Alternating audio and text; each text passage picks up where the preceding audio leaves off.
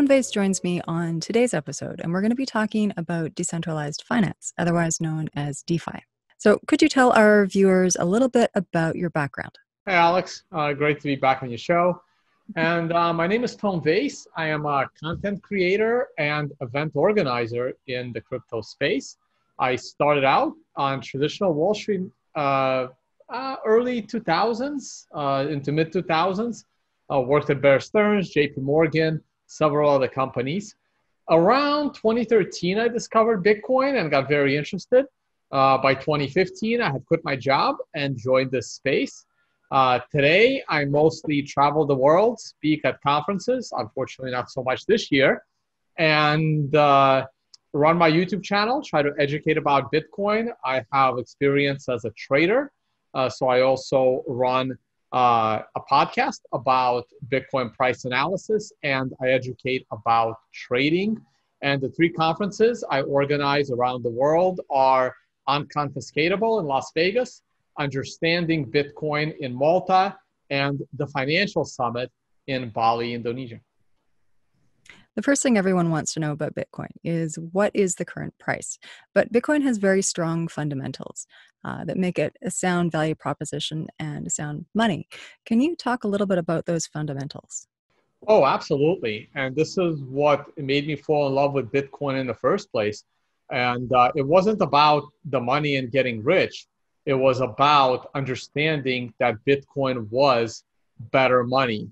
And as more people recognized that Bitcoin was better money because of one of its properties, the fact that it will only have 21 million Bitcoin.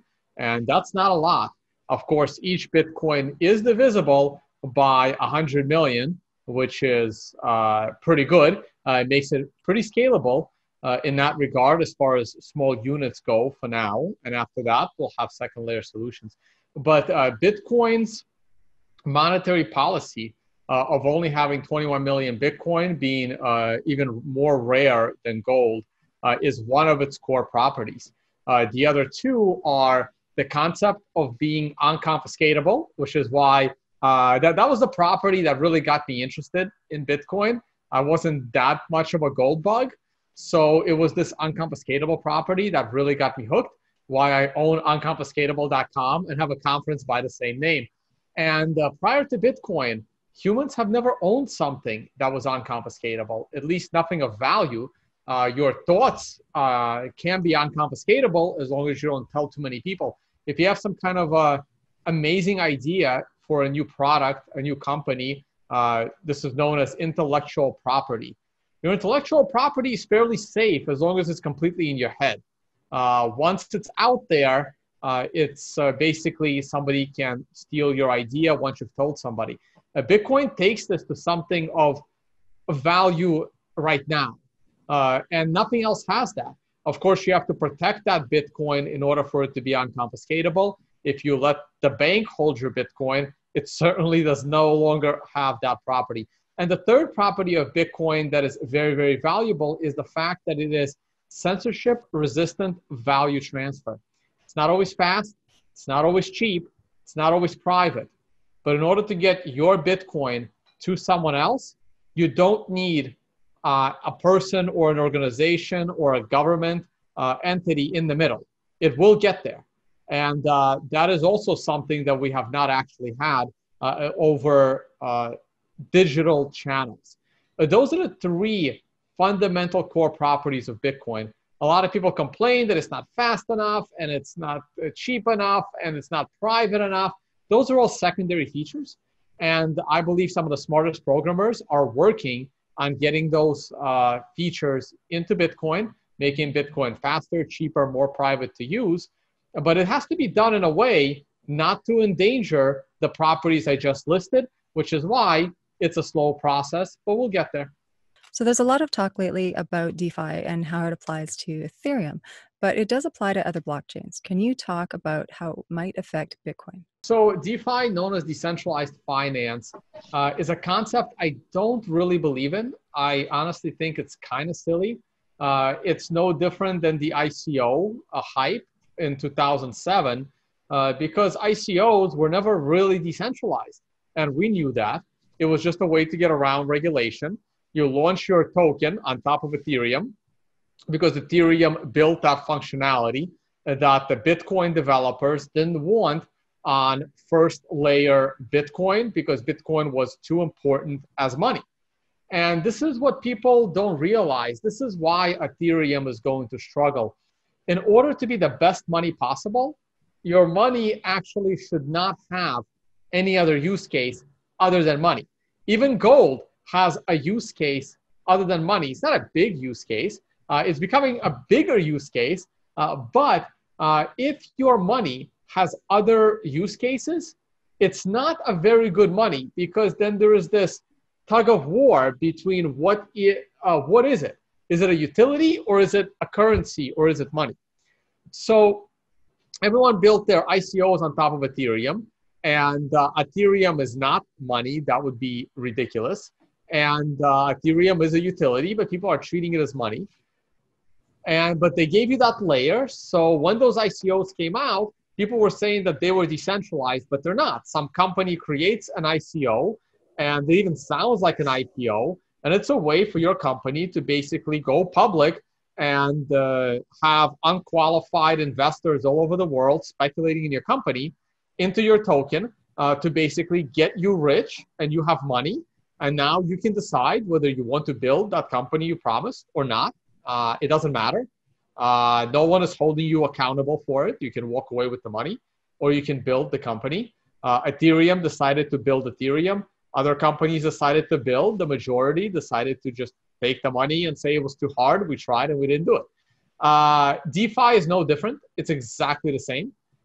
It's just wrapped around greater level of complexity in order to fool many people. But those that manage to walk away from the ICO bubble without getting completely wrecked or destroyed with their finances, they think they're getting in on this early, and maybe they're smart enough to get out before the full implosion. Probably not. And all it is the most popular DeFi concept is called yield farming. And basically, in the case of yield farming, you have a bunch of Ethereum or some other token that you're not really using for anything. So you stake it, you lock it up as a stake, but you have to lock it up under a project that is printing its own token. It doesn't matter what that token is. And as long as you can sell that token on the open market and profit from the sale of that token, you will farm that token.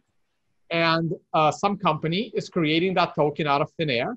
They come up with some kind of a document or a website or a flyer that tries to convince you what that token is used for or why it's useful. And they'll give that token away for free, obviously, because whoever's creating the token has the majority of the tokens. They're giving away some of those tokens for free. And once you get that token, you have to immediately sell it because some sucker is going to buy it.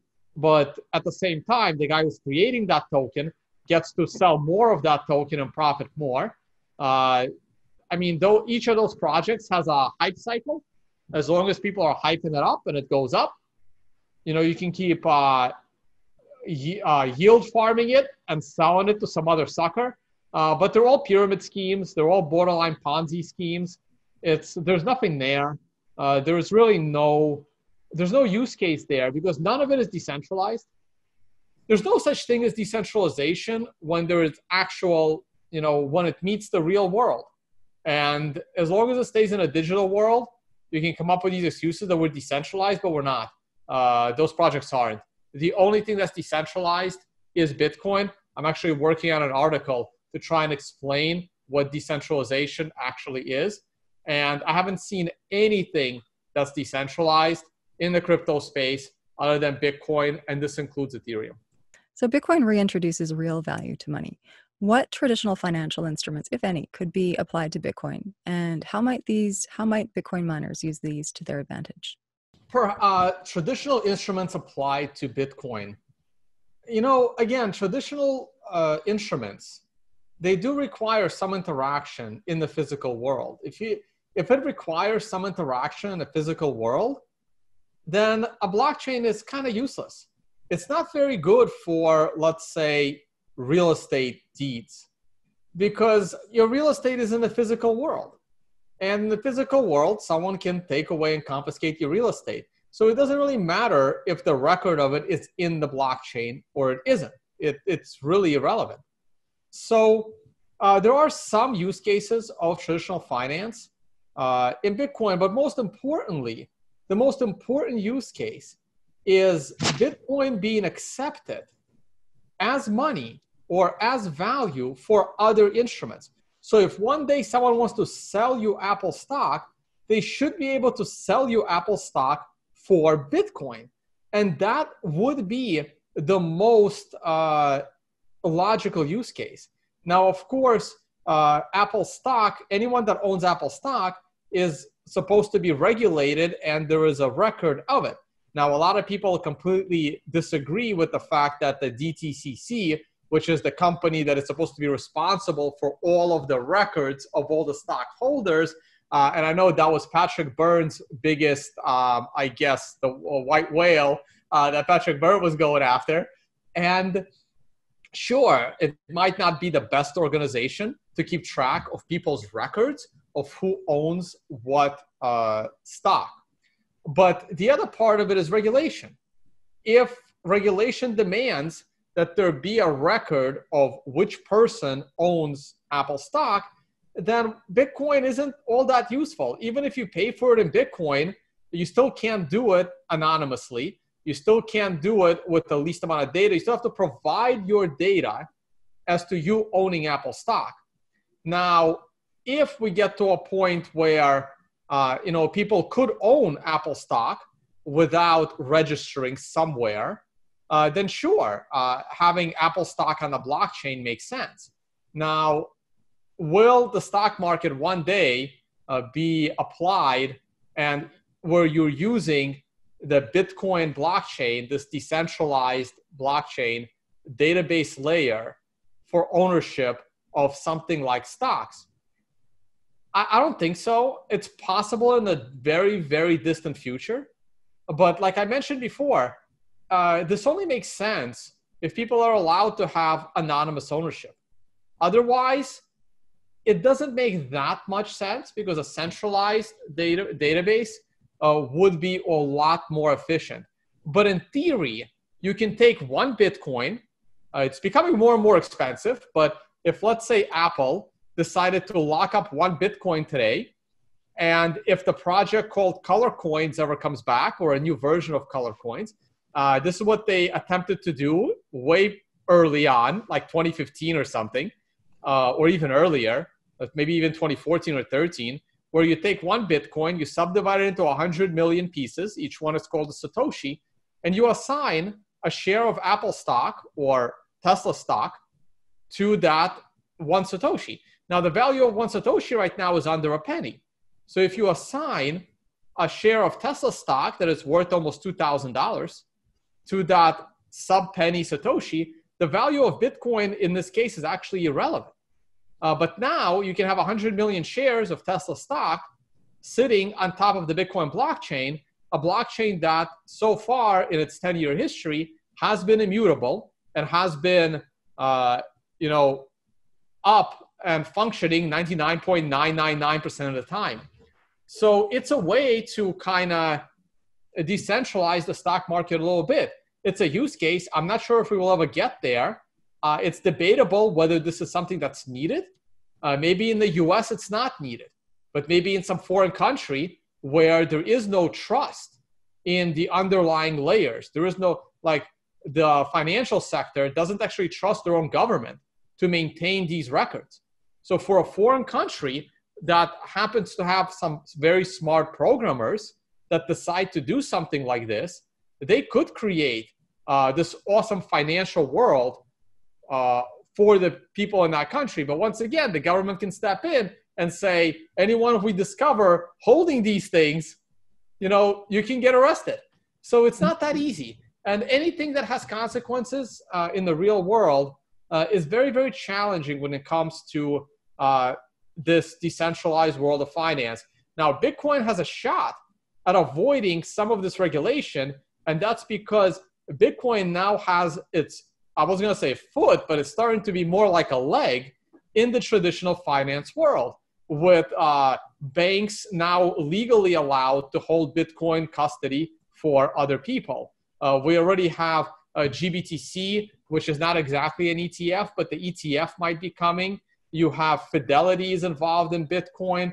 You have large hedge funds, Paul Tudor Jones, buying into Bitcoin. You just had a big company, MicroStrategies, buy $250,000 worth of Bitcoin as a strategic reserve.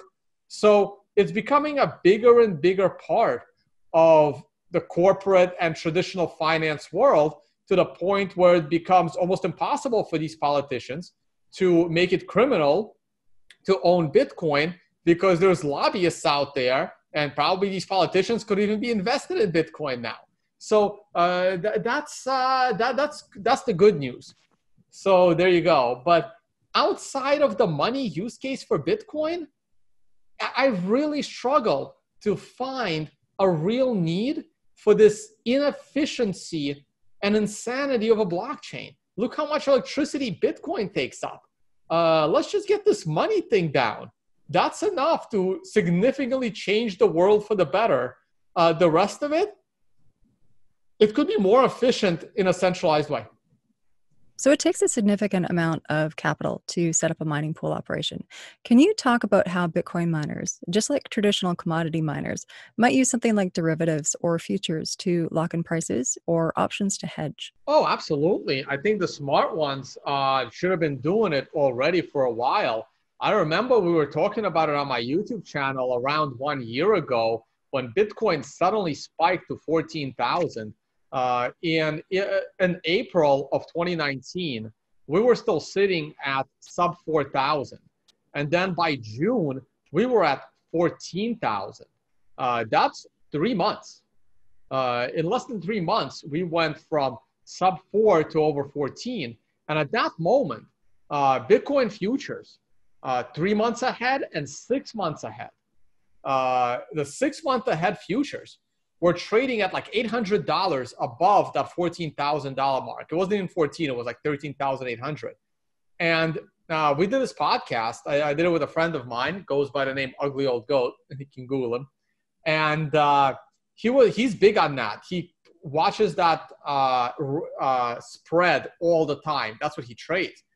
And he was saying how any smart miner should be selling Bitcoin like crazy right now in the futures market.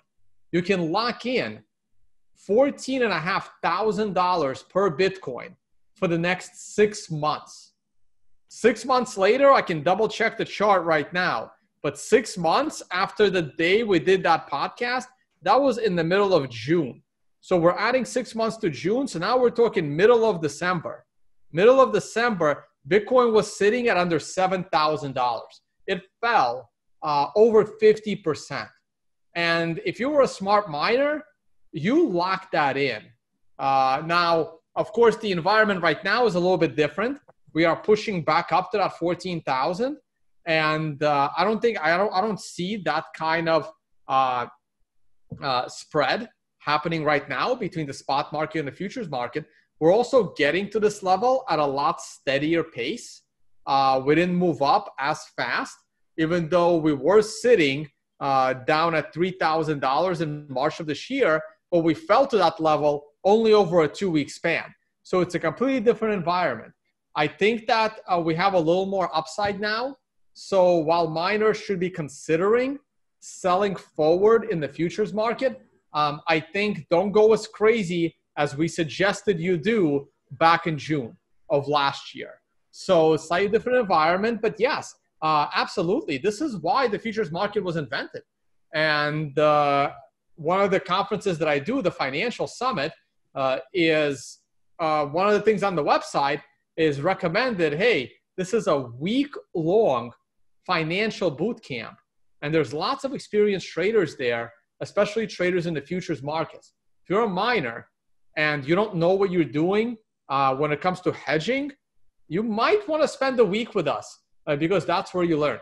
So a couple more questions and then we'll wrap. Can you tell viewers what to expect at the Financial Summit? And I understand it's the second year running. It's scheduled for the first week of November of this year, though Bali is still fully locked down. Last we heard a government statement about a month and a half ago saying they will open on September 11th to tourism. As far as I know, that is still the plan. We have not heard otherwise. This should be confirmed in about 2 to 3 weeks. And once that's confirmed, we're definitely a go.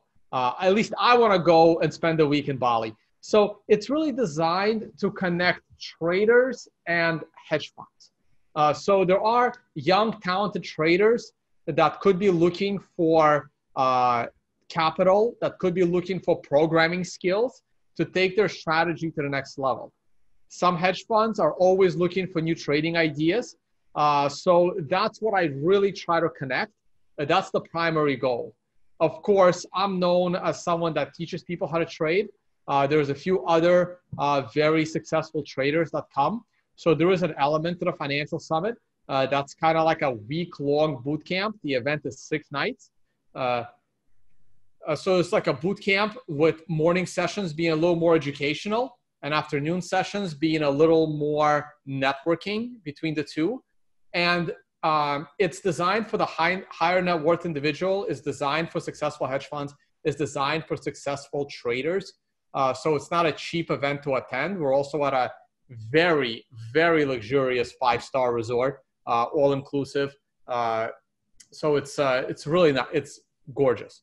So with those kind of people there, exchanges are now interested because, hey, that's very high quality traders there, plus the potential of funds. High net worth retirement individuals are there. I really don't want to be known for connecting capital with those that invest that capital. But hey, we have money managers there. We have hedge funds there. We have high net worth individuals there. If they want to talk, it's up to them. You know, everyone's an adult. So those kinds of deals happen there. So it's just it's just the one place where if you're a trader or you want to learn how to trade, or you're a miner and you need to know how to trade in order to hedge your gains, you're an exchange looking for high quality traders. That's where you want to be. That's the place. And it's great to hang out with people that are like you. Well, like me in the trading world. If you were a Bitcoin mining pool, what steps might you take to ensure your operation remains profitable going forward? Oh, wow. So that is not my expertise. There is a reason why I'm not a mining pool or well, if you're running a mining pool, you really don't, you got to be competitive versus other mining pools. And the best way to be competitive versus other mining pools is to be as transparent and as honest as possible. And this is why anytime I mine, I have a miner, anytime I put that miner to work, I always put it to slush pool. Some of the latest technology that pools can implement allow the person that found the block to have more freedom as to how that block is structured. Again, not my expertise, but the more transparent you are, obviously the lower your fees are towards the pool for its operation, the better off you are. And that's great. So that's just transparency. If you are a mining operation, I would say definitely have someone on your team that has experience in futures for hedging, futures or options for hedging. I also happen to teach an options class as well, but someone on your team needs to know how to use these tools to hedge your gains, because that's the most important part. The other thing that I would suggest is make sure you have a good fiat line of credit, because the most successful miners have the ability to hold on to as much Bitcoin as they can for as long as they can. Because the reason why you're mining Bitcoin, yes, one reason is you have an advantage in the marketplace. You can get cheap electricity and you can earn money. But if you want to maximize that profit, you need to be able to hold on to as much Bitcoin as you can, because Bitcoin does go up in the long run, especially after big crashes. So right now we are pushing a breakout levels. So this is when you may want to consider selling a little more of your Bitcoin that you're mining on average. because, well, not in terms of Bitcoin, but in terms of dollars, to get some of those extra dollars, because you may need those at the next Bitcoin drop. But if you can have a source of fiat liquidity where you can borrow fiat when the price of Bitcoin falls, to maintain your mining operation, to avoid selling that Bitcoin, that would be the best part, because just hold on through a little dip, and that's how you can make the profit, because Bitcoin will rise. Thanks, Tone. I really appreciate your time. Thanks for being on the show today. All right, thank you.